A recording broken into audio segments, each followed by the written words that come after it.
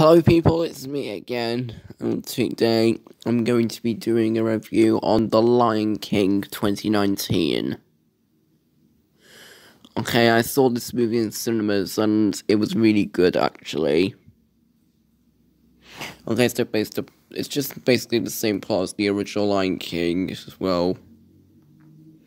So you basically just got that cub called Simba who wants to be king when he's older. Yeah, and then his evil uncle Scar as well. He actually killed Mufasa, and then when Simba grows up, he was the king as well. Okay, so that's basically the plot of this one. So this movie is so awesome, actually. There's nothing wrong with this movie at all, actually.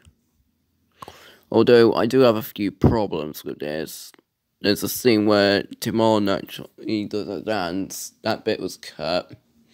And then there's also the Be Prepared song, which is actually shortened as well, because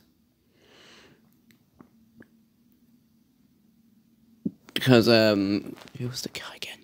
Because Chiwetel Ejiofor actually is not a good singer as well for Be Prepared, better than James Earl Jones apparently.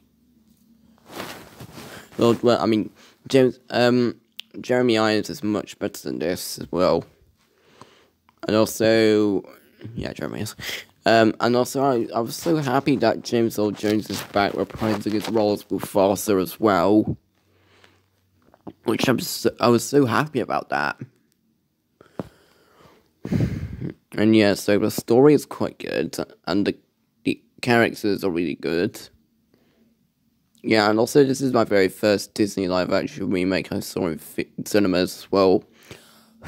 I didn't get around to seeing the other ones. I missed out on them. Yeah, and it's also the same director from The Jungle Book and the Iron Man 2 and Iron Man 1 and all that rest of stuff. Overall, I get this a 9 out of 10 because this movie is quite good. Thanks for watching and bye.